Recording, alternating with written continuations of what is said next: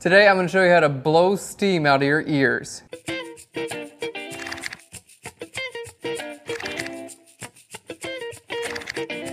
Hey guys, welcome to PHLEARN. My name is Aaron Nays. You can find me on Twitter at AKNacer. Today we got a really sick tutorial. It's going to be pretty easy and it's going to give us a really cool result. We're using an image by Anders, who's one of the winners for last week's humor contest. This image is so cool, so funny. We decided we're going to put some steam blowing out of his ears. Now this is steam that's available in our Pro texture pack. We're going to link to that right down below. This is perfect for if you want to put steam or fog or smoke or anything like that into photos. All you need to do is the following steps we're about to do here and it'll make it look great every single time. So let's go ahead and get into it.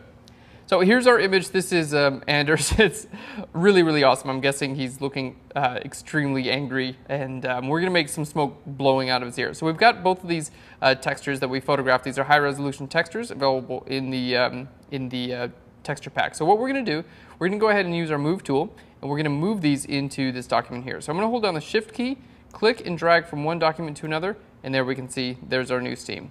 I'm going to just close this one out, Command W, and do the same thing here. Click on that one and hit Command W as well. Now we're going to hit F to full screen. Now I do want to add the steam to the ears, but there's one quick point that I'd like to make first.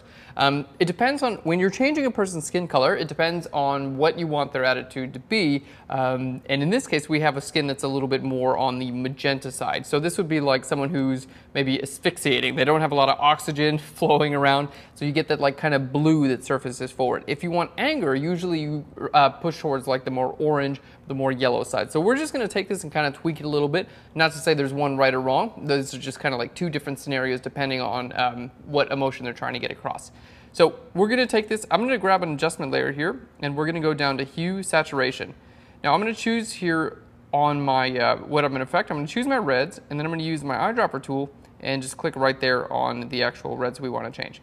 So now what we can do is I can just change our hue just a little bit over to the right. So we can see this is a little bit more on the I'm dying because I don't have any oxygen, and this is a little bit more on the anger side. You can also choose things to like darken and saturate too. If you want to just go like super, like super emotional with it, you can do these things as well. So this is, I think it gets across basically the same idea, just a little bit more of a like a natural looking skin tone. So we're just gonna leave it just like that, and you could exaggerate that as much as you wanted to. Okay, let's go ahead and get our fog in here. So you can see these textures are huge. The first thing I want to do is I'm going to hit Command T, which is the transform dialog. I'm going to lock my width and my height, and then I'm just going to scale these down just a bit. There we go. We'll get them to about right there. We can scale them down even more. I just want to make sure they're actually in the frame. So we're going to do the same thing with this. Command T, lock the width and the height, and then just click and drag on either the width or the height and scale those down. Great. They're looking really good. The only thing we have to do now is make sure all the black goes away. And you don't even have to use a layer mask to do this. The best thing you can do in Photoshop to get quick is realize when you can use blending mode sometimes to actually like solve the problem. So if we want the black to go away and we want the white to remain, there's a blending mode that actually does that perfectly, and it's called Screen. It makes all your blacks completely disappear. So what we're going to do is just change both of these to a screen blending mode. So up here in our blending mode for our layer, I'm going to change this right down to screen, and there we see the black disappears. Here we go, same thing here, change that down to screen.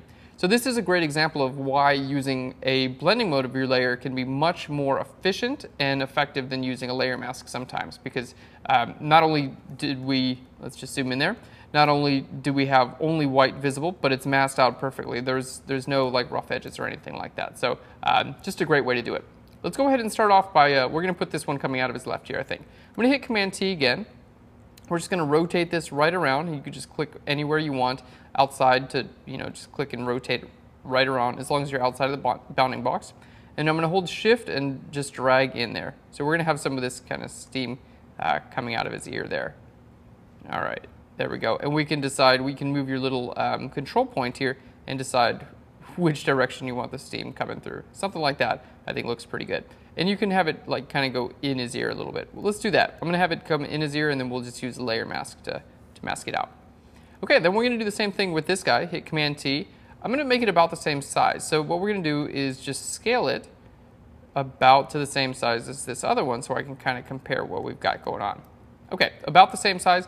Now keep in mind this would be coming in an ear, which is, you know, if you could see through his head, his ear would be right here. So it's got to come in a little bit more. We wouldn't want it coming out like that because that's not where his ear is, right? It makes sense that this would be kind of covering something up. Looking pretty good. So those are our fog or smoke or whatever you want to call them. Now you can build these up a little bit as well. If I wanted to hit Command J on that, it's going to duplicate the layer. Now if you wanted to make this a little bit smaller, there we go. So we've got another layer duplicate, and then we've got like another layer of steam that's kind of like coming out, you know, closer to his head or closer to the ear. Or we could do like a, you know, a little bit of steam there in the middle, something like that. If you wanted to do that, maybe lower the opacity. So there's a lot of like fun things that you can do with these sort of textures. It just makes it really easy to kind of work with. Okay, that looks pretty cool. Now I'm going to hit Shift and click on all these three layers and hit Command G. That's going to group them together.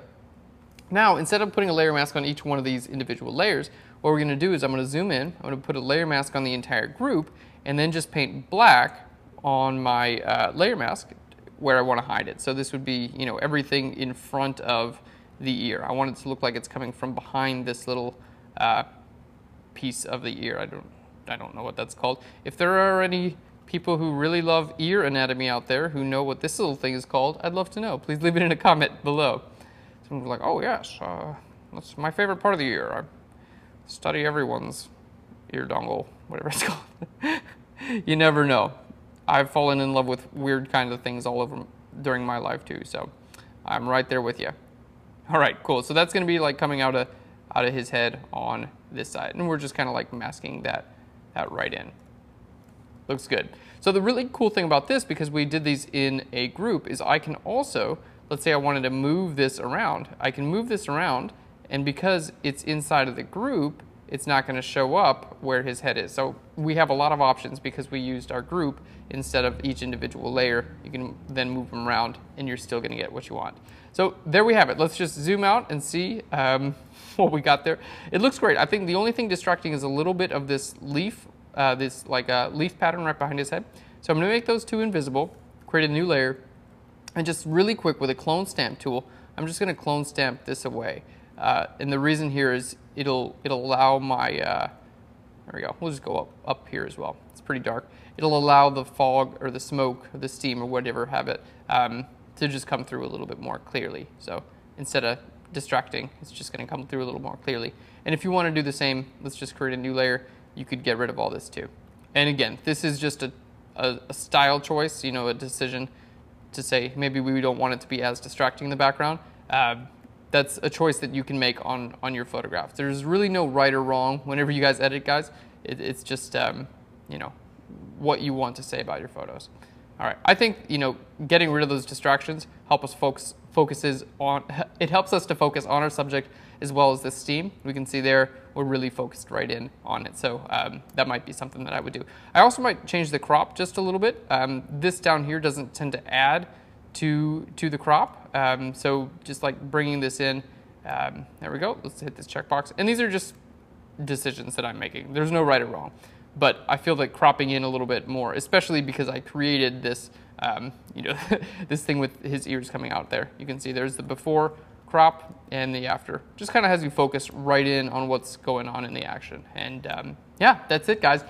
There we go, adding some steam coming out of people's ears. Couldn't be easier. Thanks so much for watching PHLEARN. I hope you had an amazing, amazing weekend, and I PHLEARN you later. I will do that. You just wait. You're going to watch another one of these videos. It's going to come. I predict it. Maybe I'm going to teach a course on telling the future, because I know you're going to watch another PHLEARN video now. So there we go. Telling the future. For more information on this episode, go to PHLEARN.com. While you're there, be sure to check out our pro tutorials. These are the most in-depth Photoshop tutorials available on the internet. If you want one for free, just sign up for our newsletter following the link right down below, and it'll be delivered to you instantly. We also feature exclusive interviews, written contents, inspiration from people like you, as well as professional photographers, and be sure to subscribe to our YouTube channel.